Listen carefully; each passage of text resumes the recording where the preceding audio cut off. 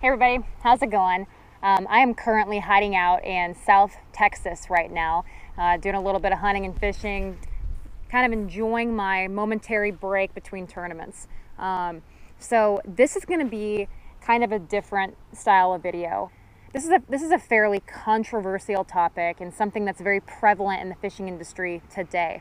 I'm faced with it daily. A lot of anglers are faced with it daily, and it's something that I've kind of been ignoring for quite a while, and because of the massive amount of messages that I receive from other females in the sport, I kind of felt obligated to address it and just talk about it and maybe shed some light on some things and help kind of change this perspective just a little bit. So without further ado, let's dive in. We see this happening all the time.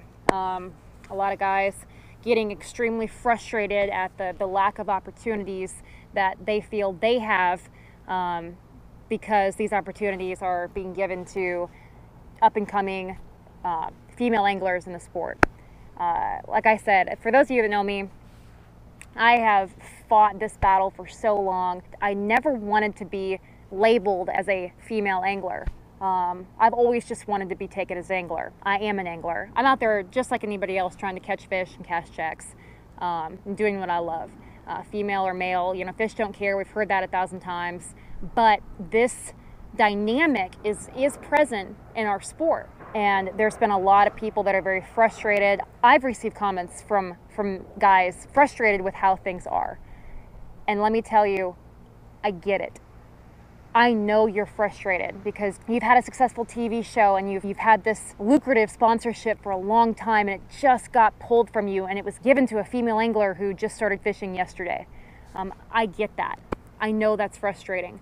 Or you're a professional angler. You just had one of your sponsorships cut and it was given to a female angler that looks really, really, really good in a bikini. I get that too. I know that's frustrating for you.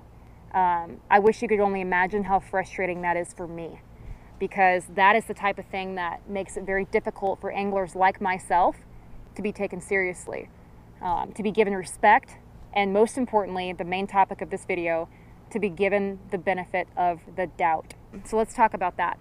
For me personally, it's been something I fought my whole entire career, from working in a male-dominated industry up in the hunting department of Shields, to fishing tournaments, to always being that girl in the guys' world. I've been used to it, so I've been able to kind of navigate it, and I've got thick skin so I can handle it. But there are a lot of women out there, especially young women at high school, competing on the high school or collegiate level, that, you know, maybe don't have that type of experience or that barrier, so to speak. So that's why I want to talk about it, so we can learn how to give the benefit of the doubt. Case in point, it's happened to me several times.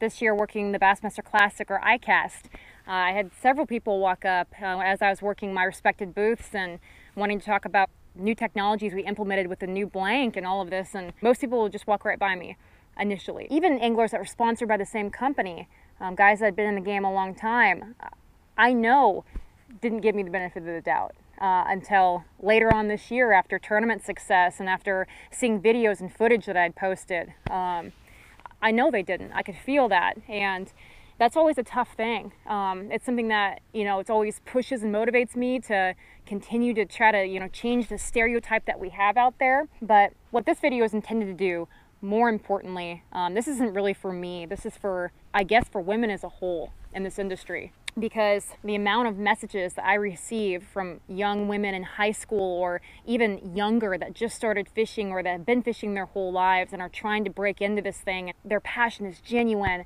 and they're already feeling that pressure and that discrimination at their age, is really disheartening for me, and it doesn't bode well for the future of our sport. So, like I said, I get it. There's an overwhelmingly large amount of people and of anglers that make you feel the way that you do, and make it very hard for the few like myself that are trying to kind of fight this battle a different way. But that being said, for every 100 women that, you know, book guide charters and pose with other people's fish and put on this facade that they're something they're not, There's a young girl in high school whose grandpa took her fishing at age 3 and has been fishing on the high school level her entire year, winning tournaments, planning to fish in college, making her dream a reality. Give her the benefit of the doubt. For every 100 female anglers that intentionally use sex to sell and pad their bank accounts, there's a female angler up in Washington who ties some of the best flies in the country and knows the in and outs of her sport and her waters and has guided and has fought so hard to be taken seriously. Give her the benefit of the doubt. For every 100 female anglers that will sit there and swap 3 to 4 different outfits with different sponsor logos and pose with the exact same fish just to grow their following, there's a female angler out there who is working her tail off trying to qualify for the Bassmaster Elites. Give her the benefit of the doubt. For every 100 female anglers out there who have rod sponsorships and are photographed holding a spinning rod upside down, there's one female angler out in California who has been building her blanks for years and has been a master of her craft, who's also trying to be taken seriously. Give her the benefit of the doubt. For every 100 female anglers out there that are exploiting themselves in the outdoors for personal and self-gain, there's a young lady angler out there who just bought her first fishing rod and has a true appreciation and love for this sport and the outdoors and wants to continue building upon that. Give her the benefit of the doubt. I mean, guys, we've all seen it. It's there and it's not going away. It's something that all of us have to deal with on a daily basis, on both sides of the spectrum. And the only thing that I ask is just for everybody out there to give everybody they encounter on the water, in a tackle shop, at a show, give them the initial benefit of the doubt. Because you never know. You don't know their background, you don't know their story, you don't know their heart, you don't know their passion, you don't know their talents or abilities. Don't judge a book by the cover. Like I said, this whole thing was kind of off the cuff. It was something that, because of the overwhelming amount of messages I've been receiving about this topic, I want to just take a few minutes and just talk about it, put it out there, and maybe get your all's feedback on it. Again, this is not trying to berate any lady anglers and how they choose to market themselves. This is America. It's a free country. You can do whatever you want.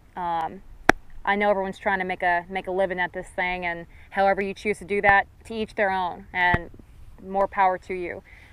This was intended for the women out there who have struggled and kind of faced a little discrimination or have had, you know, the mountains to climb to try to prove themselves in this industry, and more importantly, who are trying so hard to be taken seriously.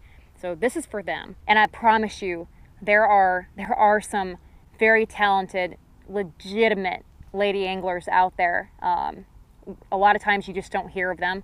And my goal is to spend a little time next year and try to connect with each one of them across the country, and maybe do a little filming at their home waters and kind of share their story and their struggles, and maybe continue to expand on this topic. Who knows what's going to happen with that. But again, this is not intended to be a rant or a pity party or tearing anybody down. This is simply addressing the messages I've received, and this maybe just putting this topic on blast, if you will. If you could take anything from this, it's please just give everybody the benefit of the doubt. At the end of the day, that's how we grow our sport. That's how we continue to encourage more women and kids to get into our sport, and that benefits us all. So let me know what you think. Drop some comments below on your thoughts, or any lady anglers watching this, any of your struggles, or if you agree or disagree with me. I won't be offended at all. Trust me. So let me know what y'all think. Thank you guys for watching, and stay tuned. I'll have a few more videos on rod and reel preferences coming up soon. So thank y'all for watching, and have a good rest of the day.